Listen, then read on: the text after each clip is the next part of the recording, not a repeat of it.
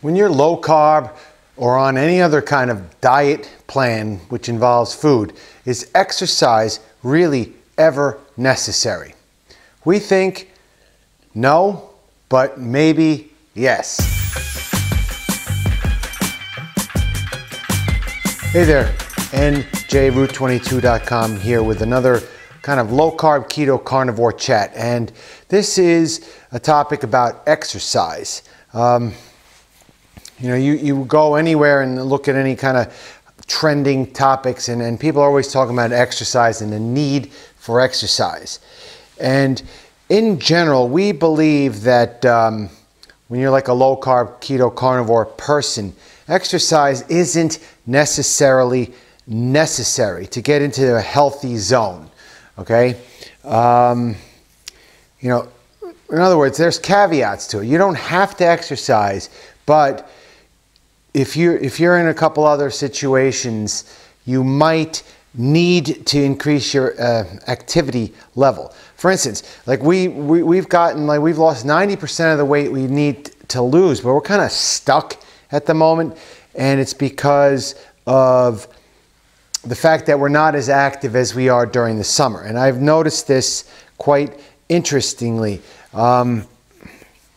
During the summer, like 6 months, but 6 months we're really active outside, my weight goes down and I'm like very lean feeling. And then from October to March or April, we sort of start feeling a little bit kind of bleh. And we're fairly sedentary during the winter, especially if we had zero snow. I did zero snow work this winter, so that could contribute to this whole situation.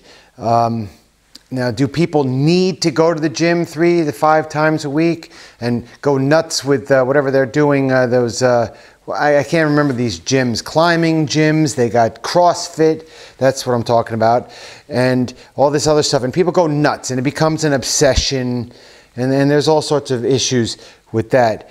But I guess my rule of thumb is if you can get healthy without exercise. Just try to be active when you can, like park far away at the mall, take the stairs instead of the elevator or escalator, and always try to do more movement than in other words, if it's easy, take the harder route.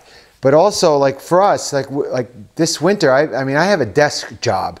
Basically, I sit in a computer chair for like 6 hours a day, or I don't know how many hours a day. And I do work around the house as necessary, but like I said, in the winter, I'm definitely more sedentary than normal. So like going to the gym would help us, even though we really can't because for other reasons. But anyway, my whole point is, this is really a bad video. I don't mind if I get a thumbs down. Please don't do it. Don't do it.